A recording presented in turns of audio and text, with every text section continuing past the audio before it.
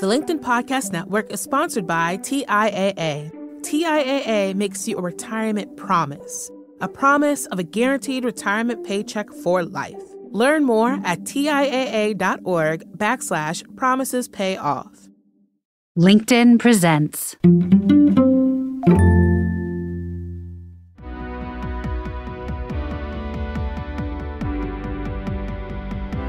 I'm Morra Aarons-Mele, and this is The Anxious Achiever, the show that looks at the intersection of mental health and work, and how we can all do both better.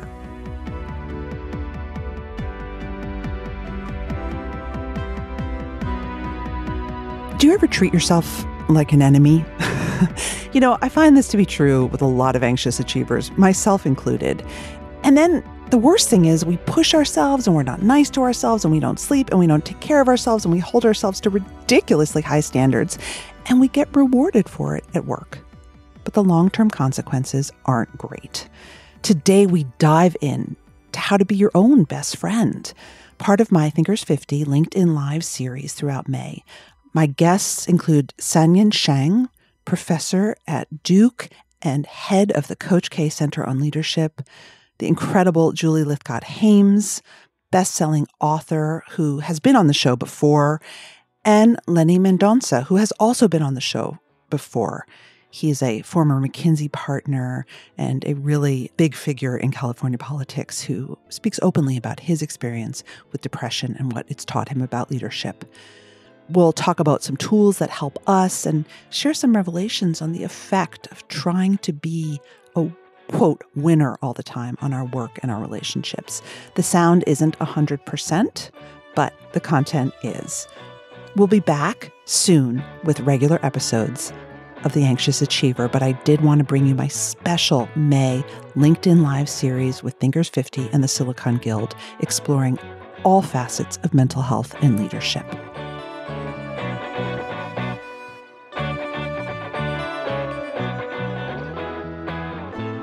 I am so thrilled to be back with you all. I am joining you all from a WeWork in London. The noise situation is not ideal, but because this session is about being kind to yourself, I'm just going to go with it.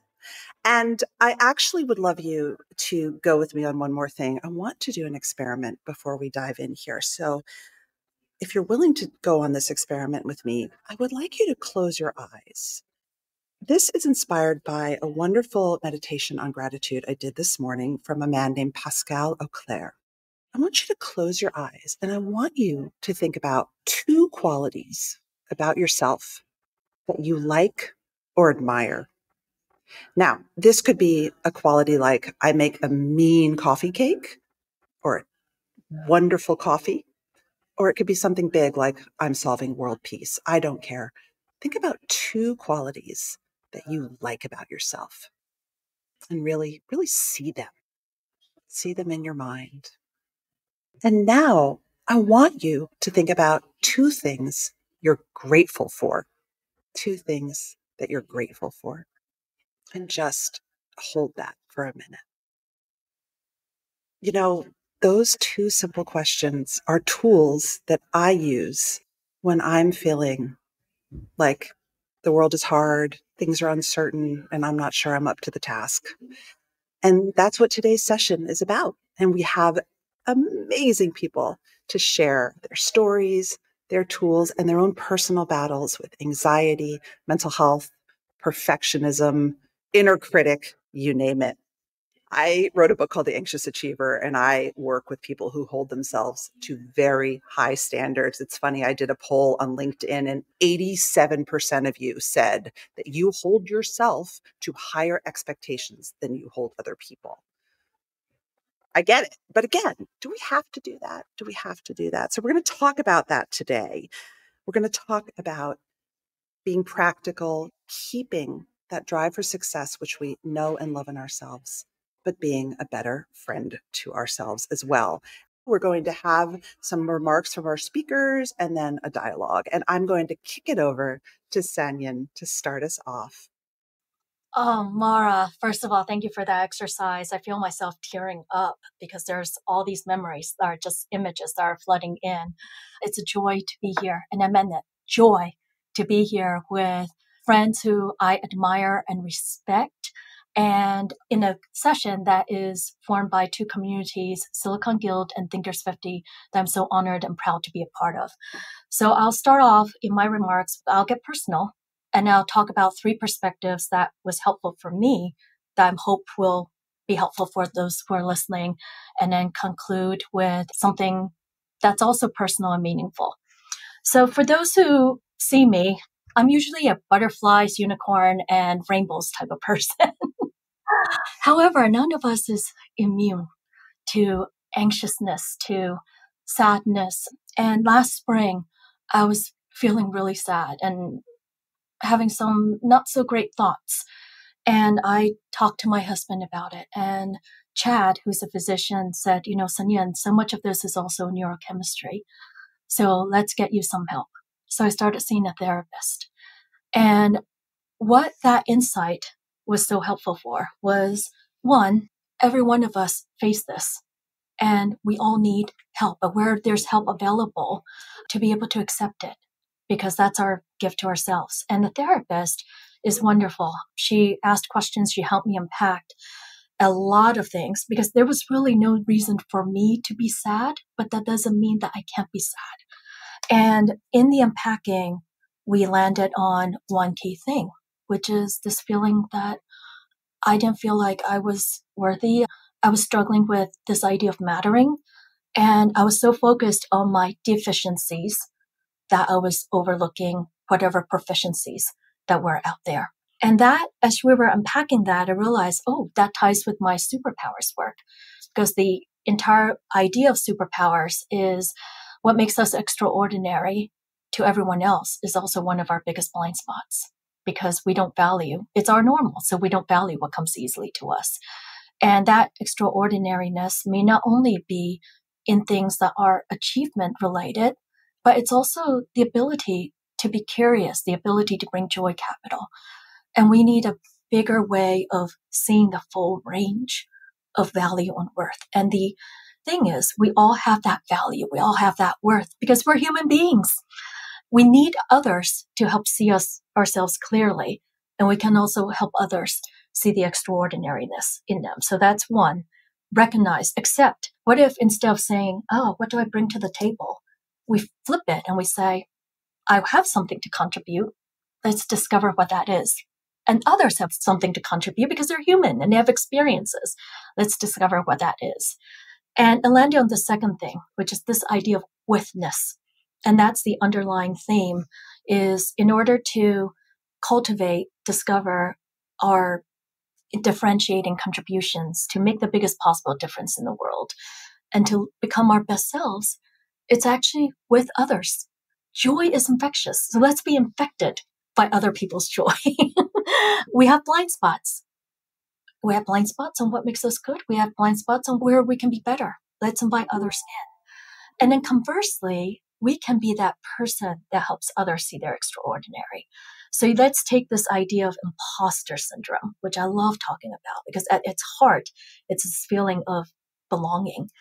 And I got imposter syndrome in spades. I mean, look, Thinkers50 and Silicon Guild, I'm surrounded by like the most brilliant people in the world. So yeah, when I enter into these meetings, I'm going to be questioning my intelligence. I mean, I'm in awe of all of you. I can see you're extraordinary. I'm like, what do I contribute? But let's flip that around. Well, one, I realized, when you're thinking about that gratefulness exercise, I was thinking, I know I can bring heart, and we don't have to compete on heart. Everyone can maximize on heart and there will still be an abundance. I bring heart. I know that. That's what I hold on to. And then the second thing is recognize other people may be feeling imposters. And so the best way to minimize, I found, imposter syndrome for myself is to minimize it for others. Shout out their contributions, shout out how amazing they are. And then the third aspect that helped me on this journey, and it is a journey, because it's not like suddenly, I've arrived. I'm happy all the time. It's a journey. The third aspect is the sense of awe. So I've been reading up on Paul Keltner and Jonathan Haidt's work on awe. And then there's a British author named Catherine Mays that I'm just recently introduced to, and her work is on enchantment. And I think, if you look in my office, there's plants. I love gardening because I think when we tend to things, first of all, gardeners have faith in the future because when we plant something, we don't see its blossom until much, much later. And when we tend to something, we learn to love it. We not only love what we tend to, but we learn to love what we tend to. And when I think about that, there's so many moments of wonder and awe around us. And we're in a world where we are, like talking to Martin Lindstrom. He was like, why are we doing this all the time when there's this? And so being infused with that sense of awe and wonder, and there are all moments all around us. And then finally, when I think about all those things, instead of striving for perfection, what if we strive for mending? And here's what I mean by that. In 2020, the last trip we took before 2020, one of the last trips, was a trip to Asheville. And there my family made a beautiful, it's crooked and everything, but I think it's beautiful little bowl. And it meant so much to us during the pandemic because I look at that and I think, we're going to go back to Asheville again. Someday this is going to be over and we can go travel again. And one day, my 7-year-old son broke the bowl and I was just devastated and he felt terrible. And all right, so let's search for how we mend the bowl. And I found this Japanese art of kintsugi, which is broken bowls mended with gold. And it's actually an art form. So we did just that. And the thing with kintsugi is, once it's mended, let's mend it towards the more beautiful. So instead of trying to protect ourselves from breakage, because it will inevitably happen, because we're human and life is messy and life is hard, what if we focus our energies on becoming master menders? Except in our life, instead of mending it with gold, by the way, this is craft gold, but in real kintsugi, it's real gold. Instead of mending our lives with gold, we're mending it with moments of awe, friendships, and a deep belief and acceptance of our extraordinariness because we're human. That's so beautiful in so many ways. It's my turn to tear up. I'm going to ask you a question that I ask a lot of extraordinary leaders, which is after they've gone through a period of pain, of learning, maybe in therapy, of introspection, how did that experience, or did it change how you lead? Well, to lead others, we have to have the right relationship with ourselves. We have to lead ourselves first. And that acceptance of one's flaws, I play my mistakes over and over in my head. I'm learning how to be better at not doing that, but I still do. I remember something from when I was age 7 and think, why was I such an idiot? That was years and years ago, but we end up in that moment. And I think being able to accept that and say, I work with Coach K, and Coach K is always saying, next play. Do you want to look in the rearview mirror all the time? Next play. Having those mantras, having the advice of, these are some amazing mentors right behind me. Like, by the way I have my office set up, there are days when I want to quit and I'm like so mad and I turn around and I'll be like, what will Marshall say? What will Francis say, right? Having conversations with these amazing, it's witness all the time. But having that better relationship with myself can help make us even more compassionate when dealing with our teammates. When we help ourselves flourish, we help our teammates flourish. And by the way, if we want to be a quality human person, if we want to become our best selves, the best thing we can do is surround ourselves with people who want to see us flourish.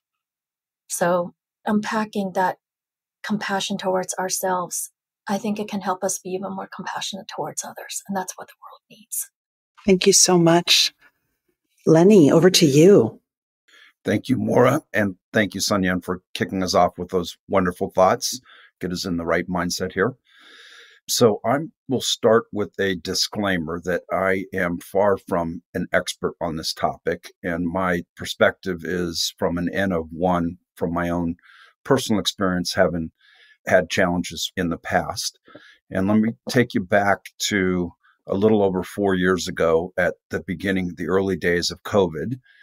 And Governor Newsom in California sent out a press release that I had resigned as his chief economic and business advisor to spend more time with my family and my local businesses. And when you send out a press release on Friday afternoon, it usually means you're trying to bury it. And that while that statement may have technically been true, something else must have been going on.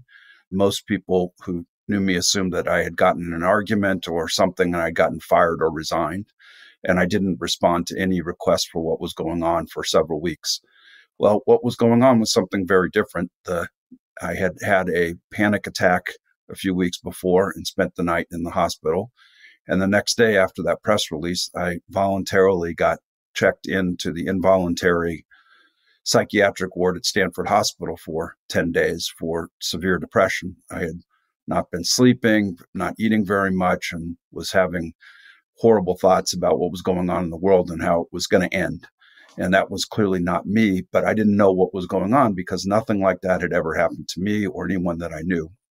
Fortunately, I had a very attentive wife and children and friends who picked me up and said, "We're going to the hospital and you're going to check yourself in." I also was fortunate to be able to have the healthcare coverage and access to Stanford University within driving distance. And those are all real privileges. And I got the kind of care I needed. And 10 days later, I checked out and was on the path to recovery. Well, looking back, I needed that intervention. It wasn't something that I was going to ever be able to handle myself. I was spiraling into a view of what was going on with me in the world that was not going to end well. But it took others paying attention to help me get the kind of help that I needed. And I'm really grateful for that. It was a few months of recovery, but there were really 3 things that helped me through that I try and do today. One was get enough sleep. It sounds so basic, but many of us, including me, was in a all-encompassing work environment where it was hard to sleep because there was always something else you could be doing. And it was hard to clear your mind when you're getting ready to go to sleep. And so I was not sleeping very well. That's not a problem today. Secondly, I made a particular point of getting out daily and exercising outside, even in crappy weather. Both the getting a little movement happening and being out in nature really was, for me, it continues to be something that helps clear my head and start thinking about other things other than what was right in front of you. And the final thing, and again, this was at the encouragement of my wife and my daughters, I decided to tell my story. And I wrote a opinion piece on it in Cal Matters, and I've probably written 100 opinion pieces in my life. And I got an order of magnitude more response to this one than anything else I've ever written. And a lot of it was from people I didn't know who reached out and said, "Thank you for talking about this," and wanted to tell me their story. And, I now will make, if anyone asks to come talk about the topic, and it's often at business settings or government settings where people want to have an excuse to have a prop to have someone else talk about the topic so that they can talk about it, I do that. And the combination of being able to sleep, getting out and getting exercise, and then being open and honest about my own challenge on this front is really helpful to me. I talked about in the piece that I wrote that a few years earlier had broken my leg riding a bike. And you can't hide when you've got a broken leg and people see you, they ask you what happened. Well, if you have a mental health challenge, people don't necessarily see it, and you have to talk about it in a way that helps people understand the issue, because it's just as pronounced as when I broke my leg. And I honestly try and talk about it as though it's the same thing. I broke my leg. It was painful, had a cast on, had to do rehab, had to get back in shape again. But eventually I was walking and riding a bike again. The same thing with the mental health challenge. You have to take care of it, do the rehab, recover, and it will get better. So that's my story, and I'm sticking with it. Thanks, Lenny. I'm going to ask you a question from the audience, Michael's question, but I've interviewed you. I know a little bit about your origin story. I know that you have been an incredibly high achiever in high pressure situations your whole career. As you sort of recovered from your depression, did you reflect on that lifetime of achieving and pushing and the impact it had on your mental health? Did you feel a connection there or no? It's impossible for me to disaggregate the proximate cause of what happened. It's possible, as you say, more that it was accumulation of, 30 years of operating at 100 miles an hour.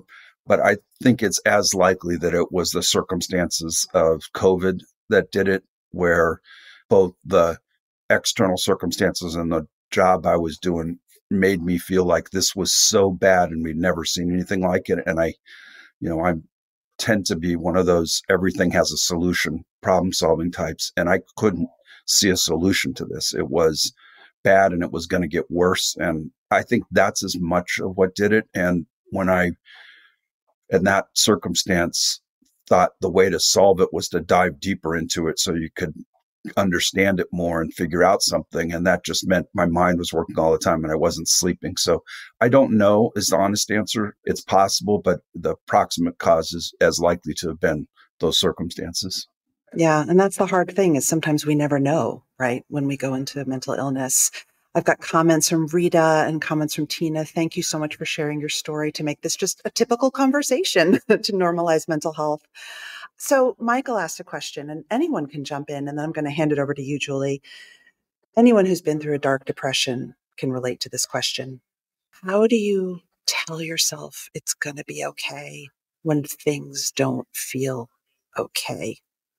Yeah.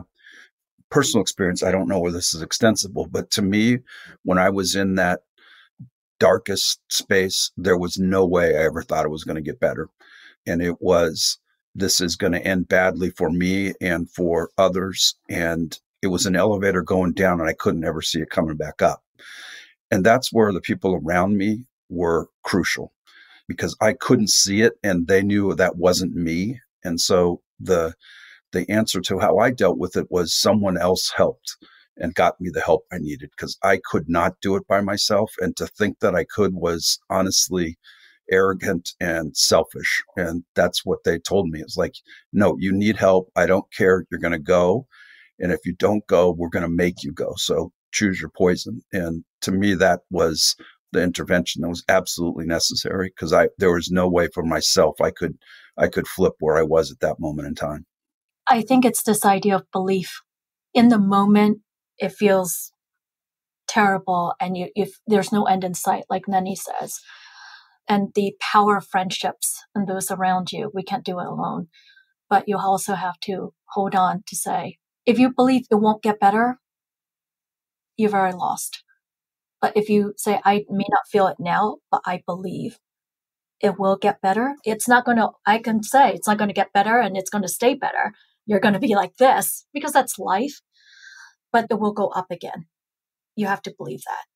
And it's that belief surrounded by others that can get you over to the next hour, can be hour by hour to the next 24 hours or to the next week. But you have to believe it will get better. Can I add that I think Morra's start for this conversation with gratitude? Gratitude has become my superpower, and I know it's available to all of us as a superpower. The more minute we can be about our gratitude, not I'm grateful for my health, but I'm grateful that, I was able to floss my teeth this morning because my dentist tells me that's so important and I can see the benefits. The more specific we can be about gratitude, the more it helps us reframe that. First of all, there are good things in my life. I am more in charge than, I may feel right now. It sort of grounds us back to that micro unit of, what's going on in our own lives rather than the catastrophizing.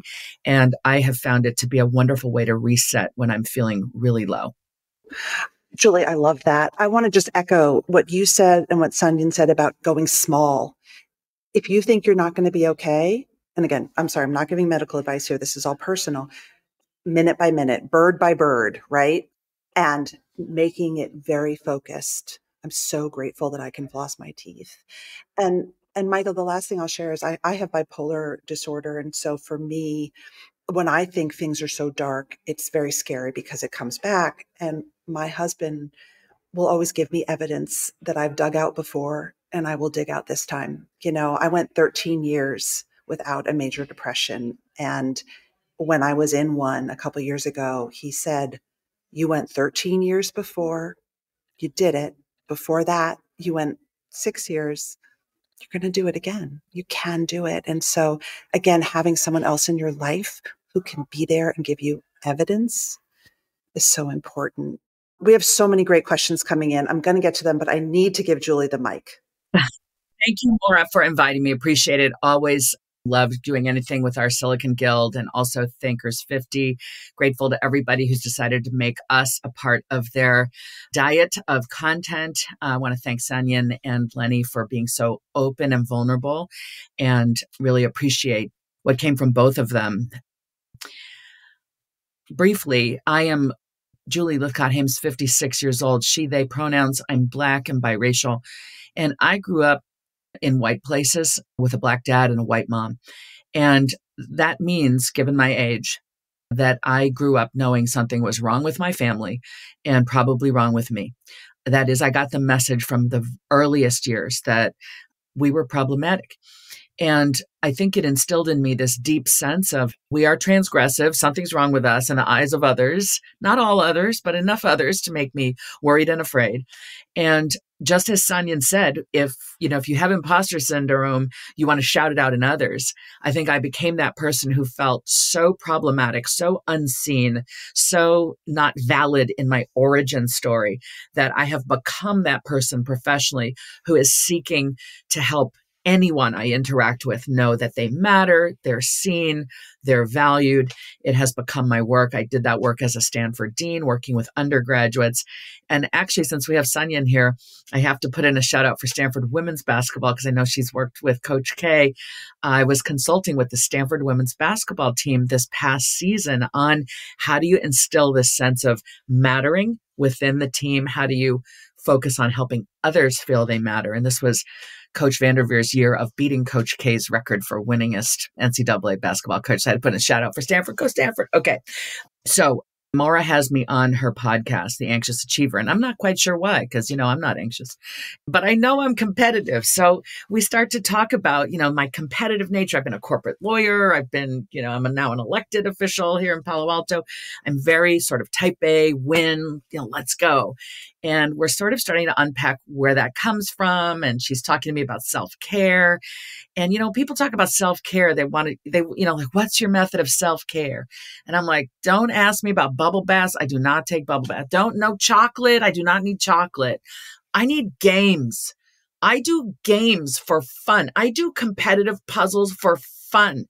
Okay. So Morra starts unpacking. Wow, tell me more. I'm like, well, I got this life partner, Dan, of 36 years. And back in the day, it was backgammon and Scrabble. And then New York Times crossword, and we'd do it in the paper. And often he would beat me, but I was always trying to finish first. And, he's not that competitive. He doesn't seem to care, but I care, and now of course there's Wordle and Quirtle and Octurtle and Global and World, my phone every night, I get on this phone and I'm like, do the puzzles. New York Times crossword, it used to just be paper, but now you can do it online and it sends you this chime. It tells you did it and it's correct. And I just get filled with yes. Okay. So even when I get home late at night, 12, 1, I go to my puzzles. It's like, I don't complete the day. That's my time, me time. Do some competitive word-related puzzles, geography puzzles. And I'll stay up super late just to get that done. So Morra's asking me in this realm of, self-care, why do you do these games? Why are you so competitive? And I, in conversation with Morra, began to realize for the first time that maybe I'm so into games because in my family, where I was the youngest of many and the only one who was mixed race, I was so different. I was young. The language of love in my family was winning. So we played poker. When you won a hand, I felt loved. When you had a verbal repartee with somebody, when you had an argument and won, I felt loved. And certainly every jigsaw puzzle, every crossword puzzle, boggle. And if I won, it infused in me this sense of being loved. So I have this epiphany with Morra on a podcast. I'm trying not to cry, right? Like, oh my God, I do these puzzles because I feel loved when I win. How scary is that? Like, enter this proposition of try a puzzle. You might feel loved, but you might not. Like, my God, to win is to feel loved. To not win, therefore, is to feel not loved. I had this aha with Morra. We hang up the podcast. I go running out of my little office here, back into the house. I find Dan and I'm like, Dan, I've learned that I need to win, like the drive in me to beat you at these New York Times crosswords where you win 4 out of 7 times, maybe 5 out of 7 times a week. My drive is because I feel loved when I win.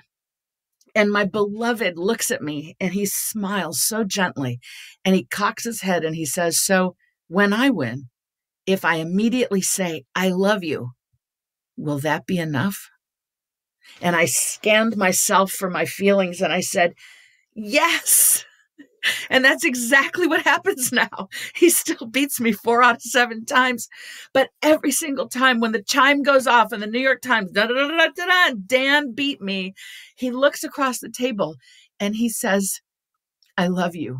And I'm like, thanks. And I keep going because I'm still trying to finish, but I'm feeling it. Thanks. Thanks.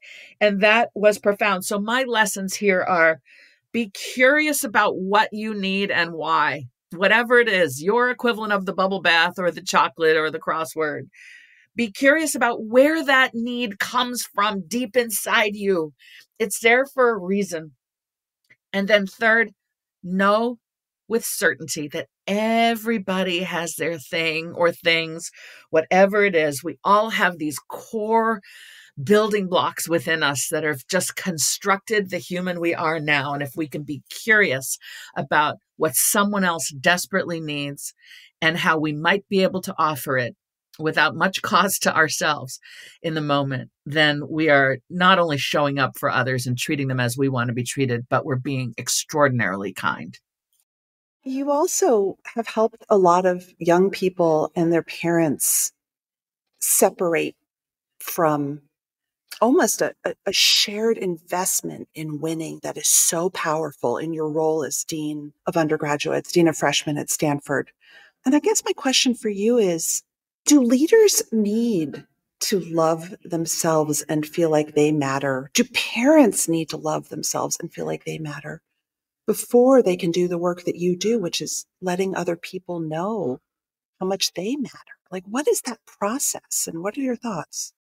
First of all, let me be clear. I was Dean of Freshmen a long time ago. I left 12 years ago, not currently there. Okay. Do leaders and parents have to sort of love themselves first before they can help, before they can really serve employees, serve colleagues, serve kids? I'm going to say no, because how devastating would it be if the answer is yes? Right, because it's really hard for most of us. No. What I am going to say is, like, it sure helps you to show up in a way where you can see and support another human and their growth without being attached to the outcomes they achieve. Like the micromanaging leader is terribly insecure, feels so insecure. They have to constantly look over everyone else's shoulder because they need you to be perfect because how you behave reflects back on them because their own insecurity. So same with parenting, right? I need you to get that A so my friends will feel good about me, right?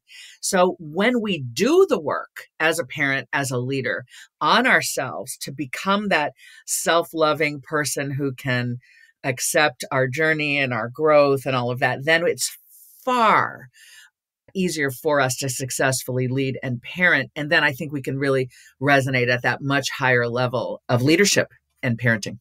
Morra, you and I have talked about this idea that sometimes when we're trying to help others, we're actually trying to help younger versions of ourselves. And also when we write books or write articles or do podcasts, it's not that we're experts, but we're trying to help solve problems that we're trying to solve for ourselves. We're seeking answers. And it's through those interactions that we can think about those things. So when we love others, when we care for others, when we're compassionate towards others, that actually flips around. I think that's an angle towards a way of seeing ourselves and becoming more compassionate for ourselves. So I agree with Julie. We don't have to love ourselves first, but by learning to love ourselves, we can actually be even more effective, right? Julie, your story, Lenny and Julie, both of your stories are so moving. And Morra, I didn't know that about you, about the bipolar. So the courage to share that. One is for everyone who's listening, when we feel anxiety or we feel anxious or when life is good, but we feel sad, sometimes we default to thinking we shouldn't feel this way. And it's that shouldn't that makes us feel worse. So just not go there. Two, Julie, in your story about the winning, I think a lot of times we have this feeling of not enough. We need that constant validation to prove to ourselves that we are enough, but it's never going to come because it's never enough if we go that angle. And so I wanted to challenge listeners out there with this idea that you are enough. That's something my friend Sue Gordon always says. You have to believe you're enough. You have to believe that your team is enough, and they have to believe it too. Our children, same thing, they have to believe it too. And then the third is, I think all of us here, we are in the roles that we're in because we want to help others. Because in a way, maybe that's how we save ourselves, right? But we have to also learn, something I learned in therapy is we're not always responsible.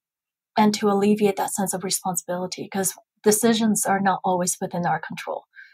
For our kids are the decision makers of their own lives. We can help guide, but every person is a decision maker. They own the decisions in their lives. We can help, we can foster the environment and be there, but we also have to accept we're not responsible for everyone else. We can't be for all the good or all the bad that happens in their lives. And that's a really hard thing because we all want that element of control, right? So as you were all talking, those were some of the thoughts that come to mind. The LinkedIn Podcast Network is sponsored by TIAA. In the last 100 years, we've seen financial markets swing, new currencies come and go, decades of savings lost in days, all showing that a retirement plan without a guarantee, quite simply, isn't enough. So more than a retirement plan, TIAA makes you a retirement promise. A promise of a guaranteed retirement paycheck for life.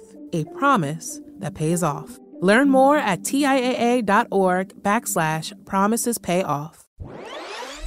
From the minds of visionaries to the desks of disruptors, I'm Lars Schmidt, host of the Redefining Work podcast.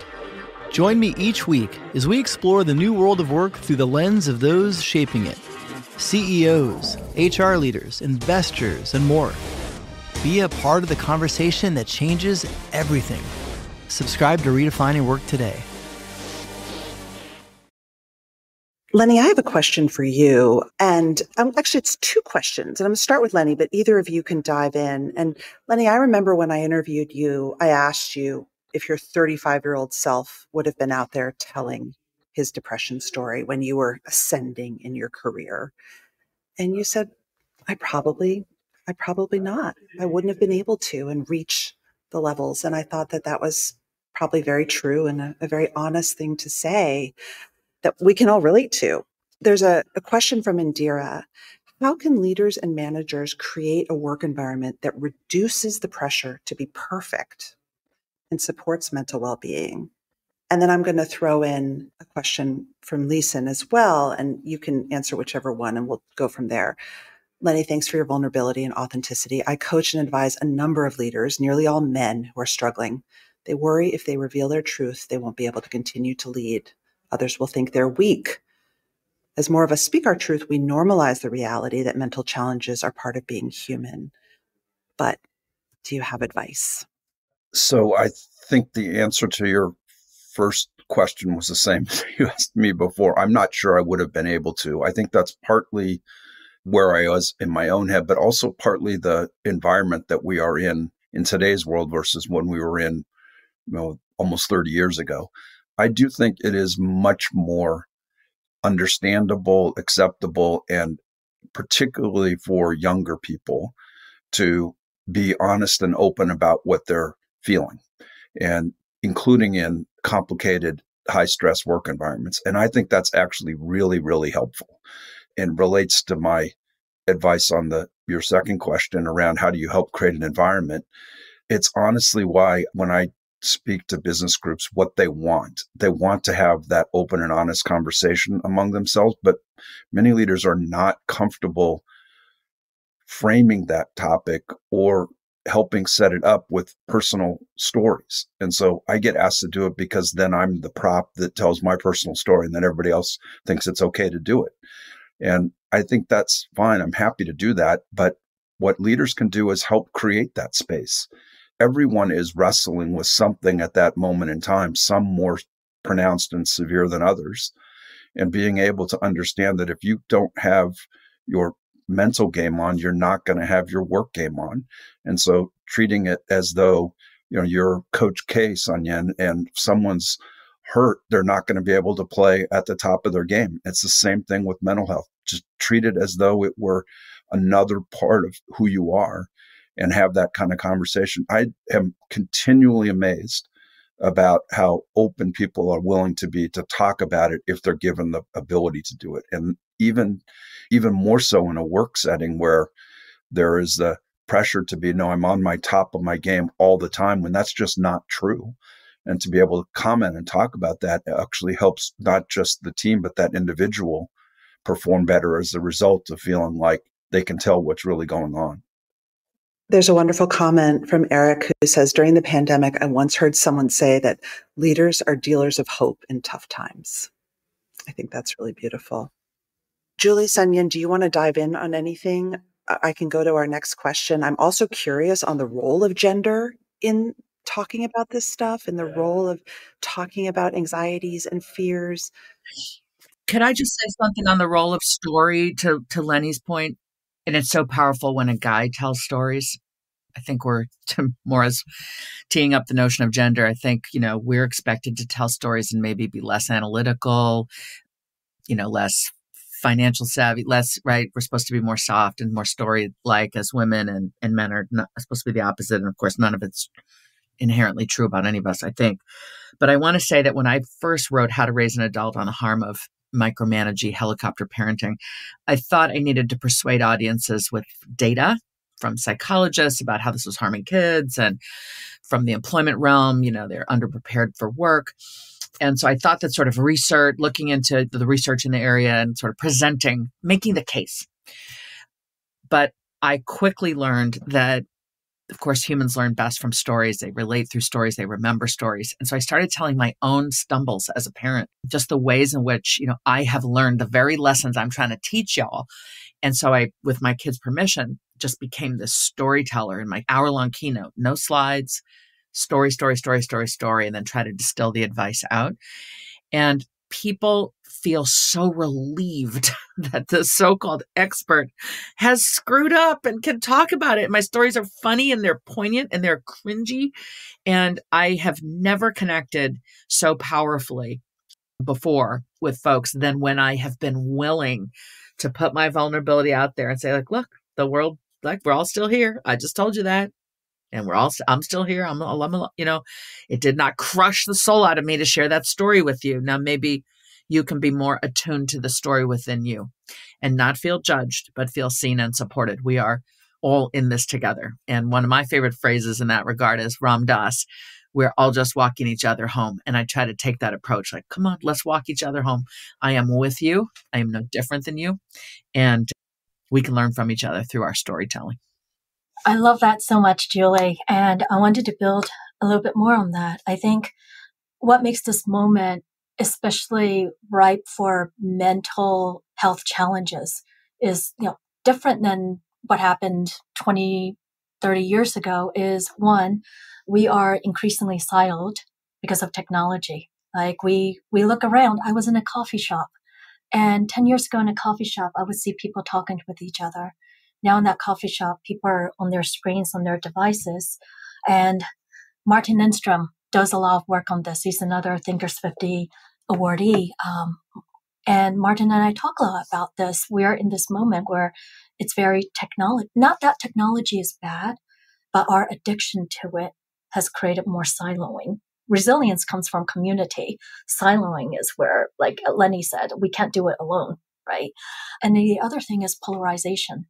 We're in an era of depolarization where we have forgotten how to have conversations. And I love what Julie said in the sharing of stories and being vulnerable and being real, because that connection, that way of connecting is what makes us human. We were sitting around campfires, sharing stories, watching the stars since the very beginning. And in a world of AI, in a world of technology, we can't compete with AI and smarts, but how we leverage AI is by being more human in this emotion connection. So I wanted to highlight what Julie said, storytelling as a powerful way of connection. I will add to the cringe, Julie, and one up you, which is that there's a conversation in the chat about, is it okay to cry? Is it okay to cry at work? Is it okay to cry in front of your kids? Let's talk about crying and showing raw emotion. Michael asks, is it okay to let your kids see you cry? There's another question about crying at work. Are we at a place where that's okay? I said to Michael in the chat, just in terms of okay to cry in front of our kids, absolutely, yes. Show them that you're human, that we have feelings, that grown-ups struggle with stuff. They need to see us struggle and overcome to learn how it's done. Don't take your full sob out on your kids. They don't need to become your therapist. They're not responsible for holding you in those moments. Take that to your therapist, your spouse or partner, to your friends. So in other words, be able to like share it, right? Like, and then smile and say, you know what, this is hard, but we do hard things. We're going to get through this. I have hope. I have confidence. Like that is where you may be acting a little bit, but your kids need to see that you do have hope for the future. You know, think about the parents who were raising kids in times that were excruciating in other decades. You know, think about, you know, parents who managed to instill hope in children during the Holocaust and, you know, who just sort of kept that hope alive. Hope is what keeps us alive. So, you know, we want to be the bearers of that truth for our kids. Like, we're going to get through this. Yes. Even as we show them some of our emotion. I think it's also important to contextualize. In our minds, we can expect others to be mind readers. We know why we're crying and we know it's going to be okay, but they don't know that. And so to be able to contextualize it, and there isn't a habit of people being able to show emotions. So people at work, especially, so people don't know how to take that when I cry. So I remember I was doing an interview with Keith Reinhardt, and he's telling this beautiful story about he and his wife, and I started crying. I was like, I'm crying because this is so beautiful, because I'm happy, right? Just to contextualize it. So contextualizing it, and like what Julie said, to say, okay, I'm crying because I'm frustrated, but I have hope in the future, right? That helps people know where to place that emotion, and that it's okay for them to share that emotion. Emotions don't have to be scary, right?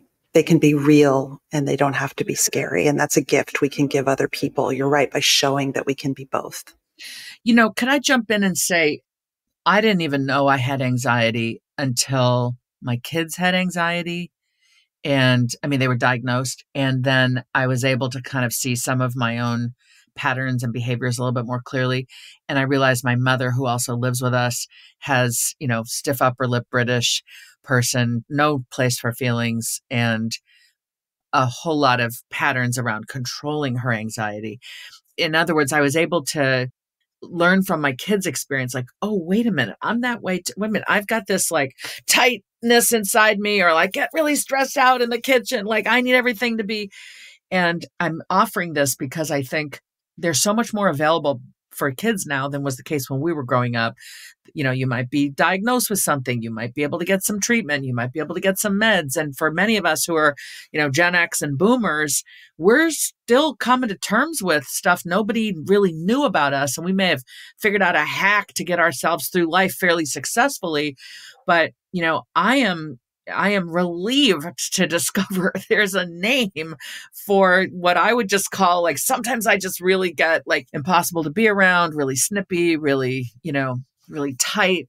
So learning about my own journey by watching, you know, my kids go through theirs is sort of the reverse of what you think it's going to be. But nevertheless, I want to offer each of you a quick opportunity to reflect. I'll leave this question from Indira.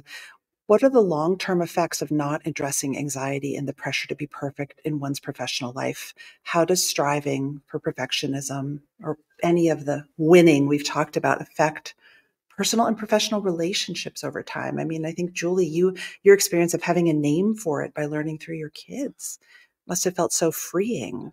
So I invite you to reflect on that or to share one way that you are your own best friend, a tool you use.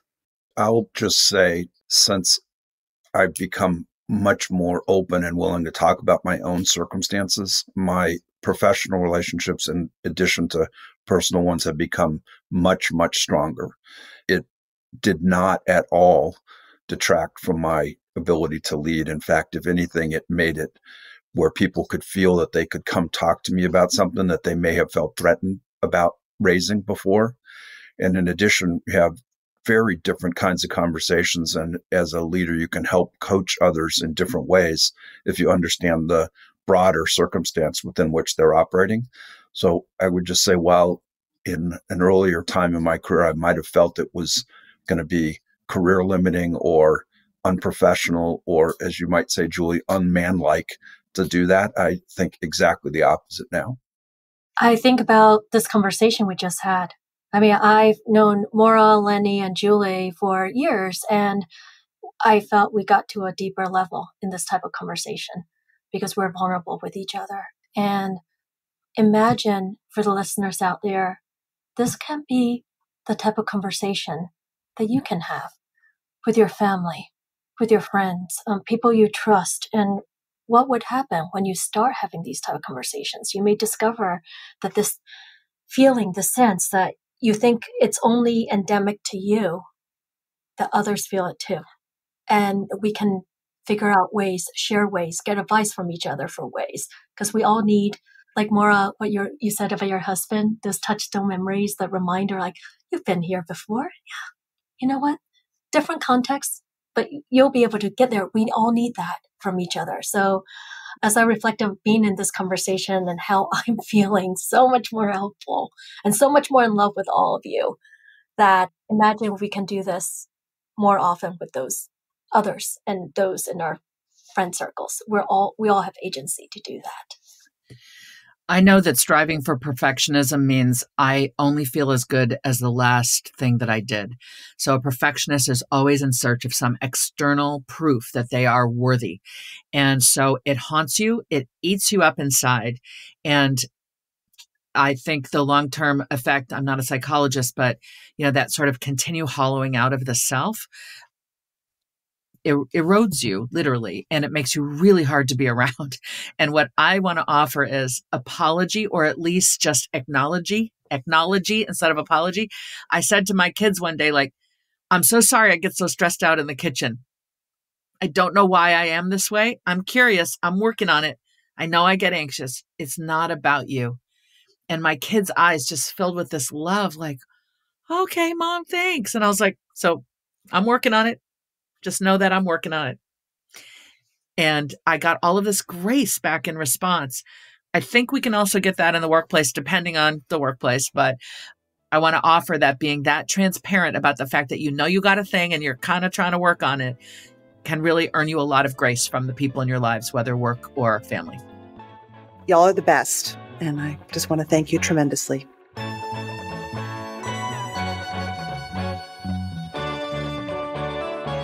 That's it for today. Our show is produced and edited by Mary Dew. Our assistant producer and sound engineer is Nick Krinko. Many thanks to the LinkedIn Presents family and to all our guests for sharing their stories. If you love the show, tell your friends. I would love you to leave a review because they really matter in helping the show get found. You could also follow us or subscribe. If you have a question for me or you want to submit an idea for the show, find me on LinkedIn, where you can follow me, message me, I promise I'll write back, or subscribe to my newsletter for more from the anxious achiever world. Thanks for listening.